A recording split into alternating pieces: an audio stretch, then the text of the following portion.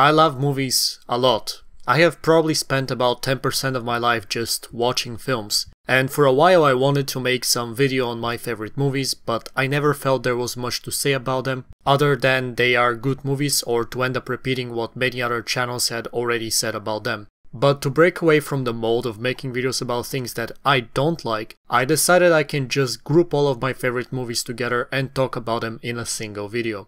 Also, I restricted myself to one movie per director, as otherwise I felt there might not be as much of a variety. So if you're looking for a film recommendation or are a film nerd like myself, strap yourself in and enjoy the video. The list is in no particular order, as I find them to all be of roughly equal rating. Starting off with Memento. If you liked Tenet or in general are a fan of Christopher Nolan's directorial style, then you will definitely enjoy Memento as well. One of Nolan's first movies, it perfectly exemplifies his non-linear narrative style that he would later adopt in much of his later work. Memento tells the story in reverse. It begins with the ending. The next scene is the one right before the ending, and so on until we get to the beginning. On top of it being a very interesting way to tell a narrative, it also helps the viewer better relate to the main protagonist, who suffers from retrograde amnesia. He is unable to form new memories and must rely on a convoluted system of notes and pictures to support him. Thus, like the protagonist, the viewer knows only what is happening and what will happen, but has no idea how he got to that point. It is a movie which I think everyone needs to see at least once. It is unique, it is very engaging, and it is, maybe ironically, very memorable. Check it out and I guarantee you that you won't be disappointed. Birdman.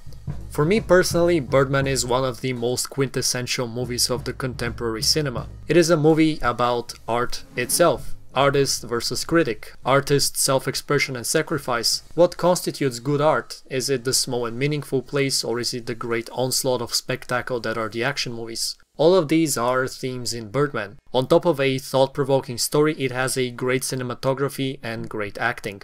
The one-shot technique is incredibly technically challenging and, when done well as in Birdman, can serve to better immerse the audience in the act, making them feel as part of the scene. 1917 would employ the same technique later, however, between the two I enjoyed Birdman more. And to top it all off, Birdman has a spectacular soundtrack. If my excessive use of background music had not made it apparent, I love solo jazz percussion. Birdman is a must-see movie. I highly recommend it. Wes Anderson is easily one of my favorite directors of all time. His movies can easily be enjoyed by anyone, regardless of age or background. And I would personally consider The French Dispatch to be his best movie so far. I have already made a video on this movie where I went in greater detail to analyze and describe my liking of it, so check that one out as well.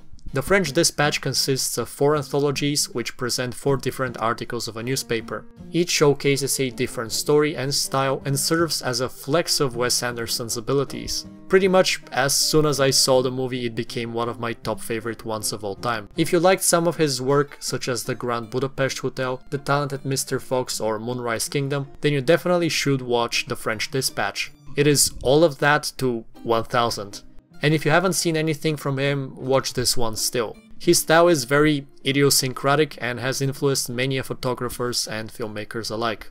Satoshi Kon's work may at first put off a lot of people due to it being animated, however I think it is because of this medium that he is able to tell stories which would not be possible in a live action movie. Sadly, his filmography is quite short as he died at the age of 46 of cancer. Of all his work, I think Perfect Blue sticks out as his best one. If you can look past the anime style and anime tropes, this movie will easily lure you in with its marvelous symbiosis of visuals and narrative. Satoshi Kon's work has been very influential to many directors around the world.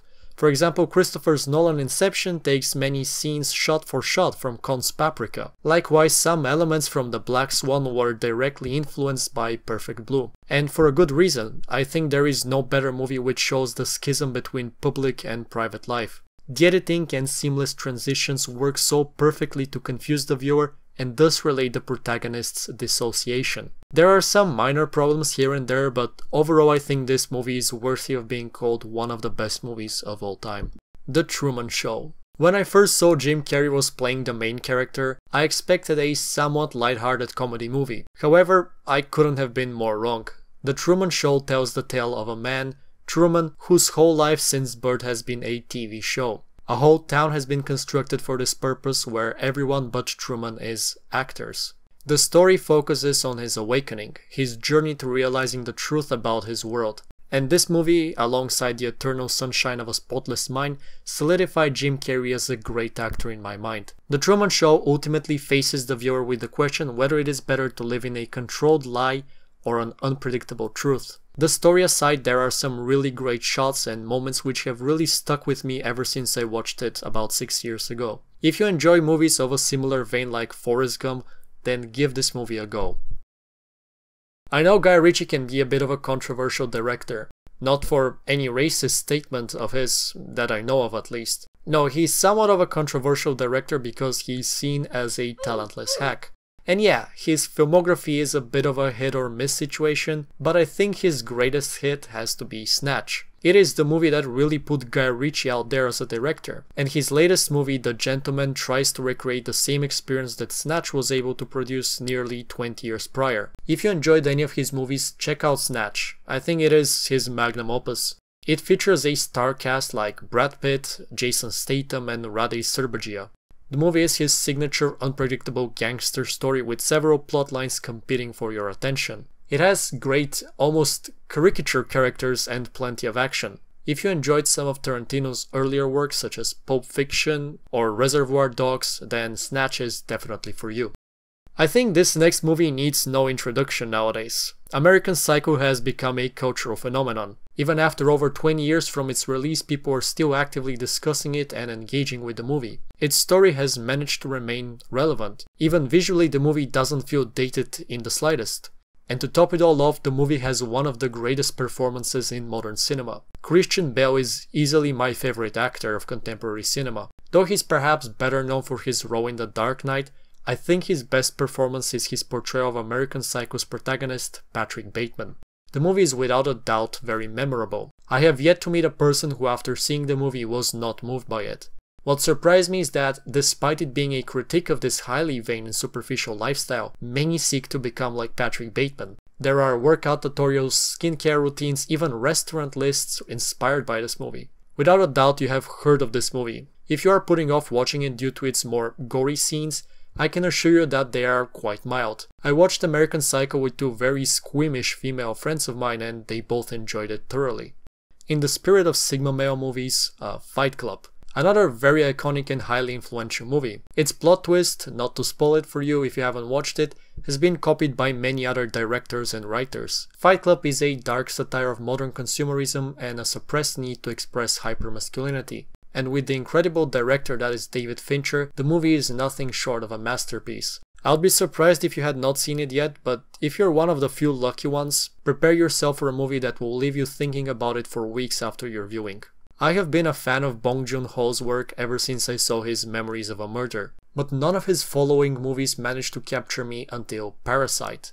And I don't think I'm alone on this. Parasite won Best Picture in the 2019 Oscars for a good reason. It is a typical Bong Joon-ho movie focusing on the class struggle between those with means and those without. It has some incredible scenes and yeah, it's a really good movie. If you have already seen Parasite, do also check out Memories of a Murder, which was one of his very first works. I think nowadays it is impossible to make a list of great movies without having at least one by Quentin Tarantino. His gory style can put some people off, but he is still without a doubt one of the best directors of modern time. And my favorite movie of his definitely has to be his cowboy take on World War II, Inglourious Basterds. The opening scene is brilliant. Hans Colonel Landa is such an iconic character and Christopher Waltz does a spectacular job of portraying him. And I think everyone knows the bar scene where the English spy is exposed because he orders 3 beers with the wrong gesture. Building a suspenseful scene around German accents and gestures is just a flex of masterful writing. There are of course plenty of other great moments and many incredible shots.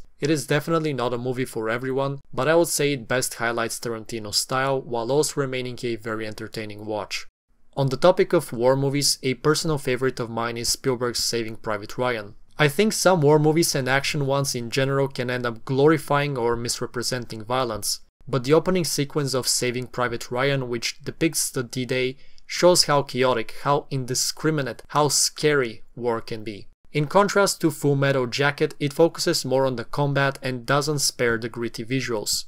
It reminds me of Wilfred Owen's poem Dulce Decorum Est, mainly because of the emotional effect it had on me.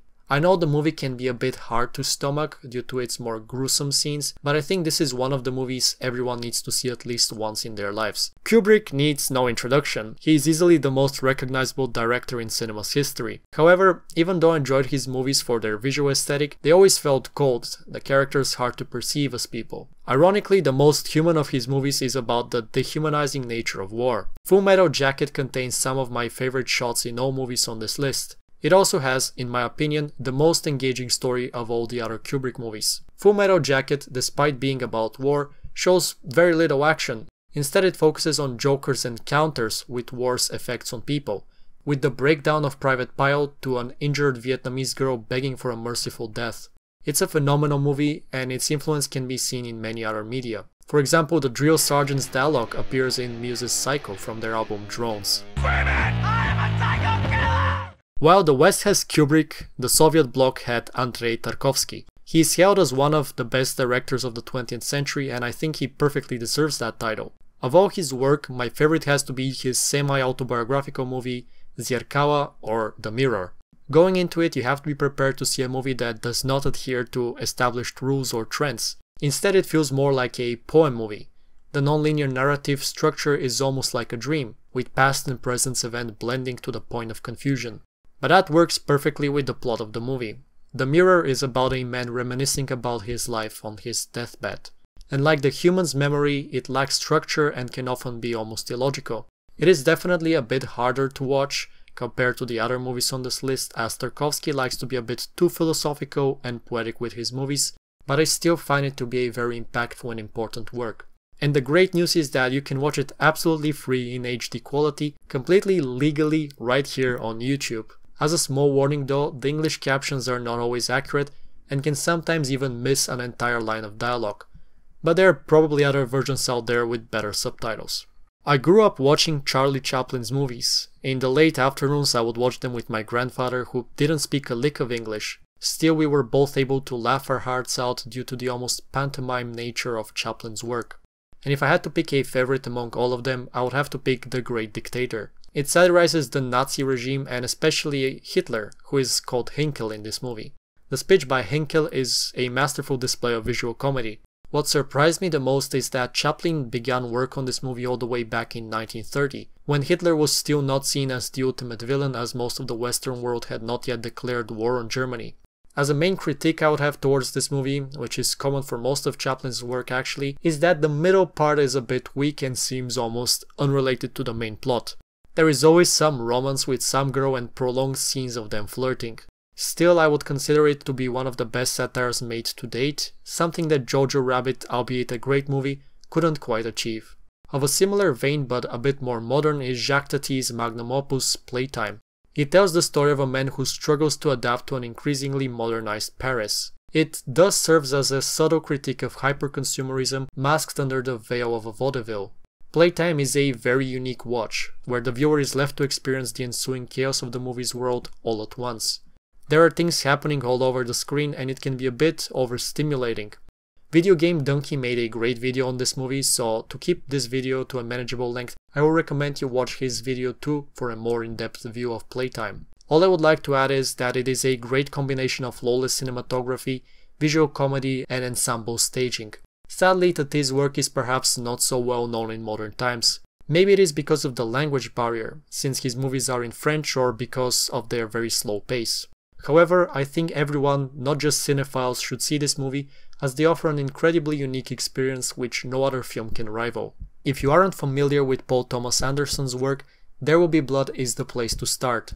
His style is certainly incredible, but unlike the other Anderson on this list with his hyper-stylization, Paul Thomas Anderson focuses on more slow dramas with a lot less intense framing and editing. His movies are certainly beautiful though. So many wonderfully memorable shots for me have come from his work, and his films almost enter the realm of vibe movies.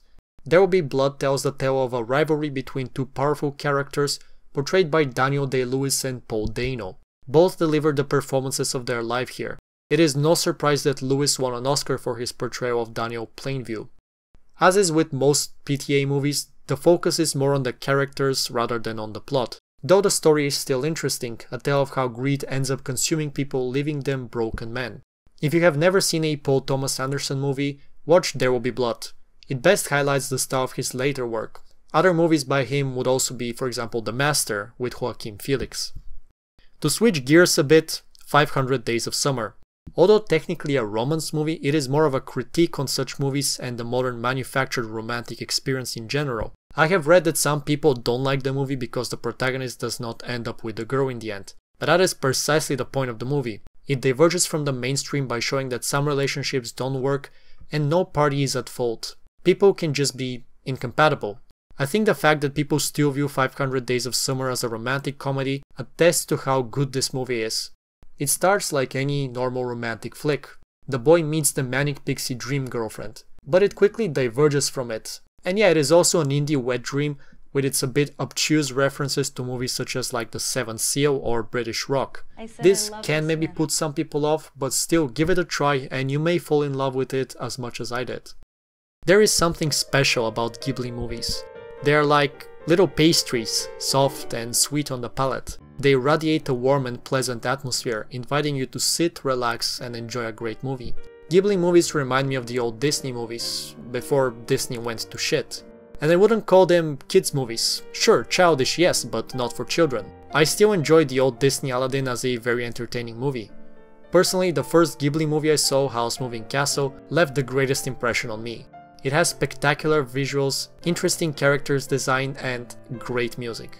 I did find the story and its message a bit stupid, but I guess that is the childish part of Ghibli movies. But this is a movie I recommend exclusively for the visuals and the viewing experience, or the vibes, rather than an immersive story.